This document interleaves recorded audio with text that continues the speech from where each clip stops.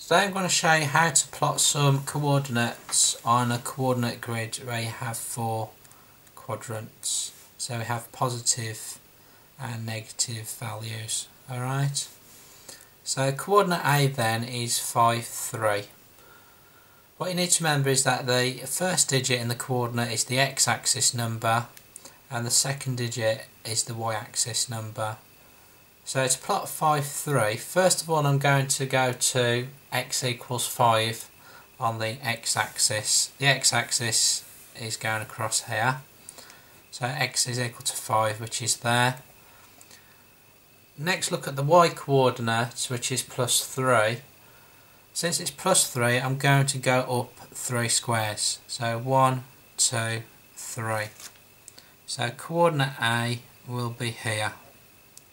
You can check that this is correct because we have 5 on the x-axis and 3 on the y-axis. Let's do the next coordinate. So coordinate B is at 2, minus 4. So again, let's go to the x-axis number first, which is 2. So x equals 2 is here. Now the y-axis number is minus 4. So this means we need to go 4 squares down. So go 1, 2, 3, 4 and put across here.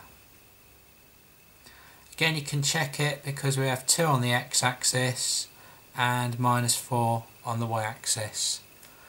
So let's plot coordinate C. This time we have minus 1, minus 3. So the x-axis number this time is minus 1. So we go to minus 1 on the x-axis. The y-axis number is minus 3, so we go 3 down. 1, 2, 3. So put a little cross here. Again, you can check it. Minus 1 on the x-axis, minus 3 on the y-axis. So let's do the next one. So coordinate D is at minus 4, 5. So this time the x-axis number is minus 4. So let's look for minus 4, which is here. The y-axis number is plus 5, so this means we need to go 5 up. 1, 2, 3, 4, 5. So coordinate D is here. So again, you can check it because we have minus 4 on the x-axis and plus 5 on the y-axis. So our final one is a little bit harder to do. You have to be careful with coordinates with 0 in.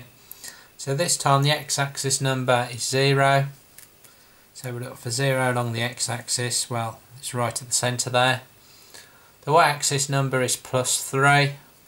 So that means we need to go 3 up. So we go 1, 2, 3.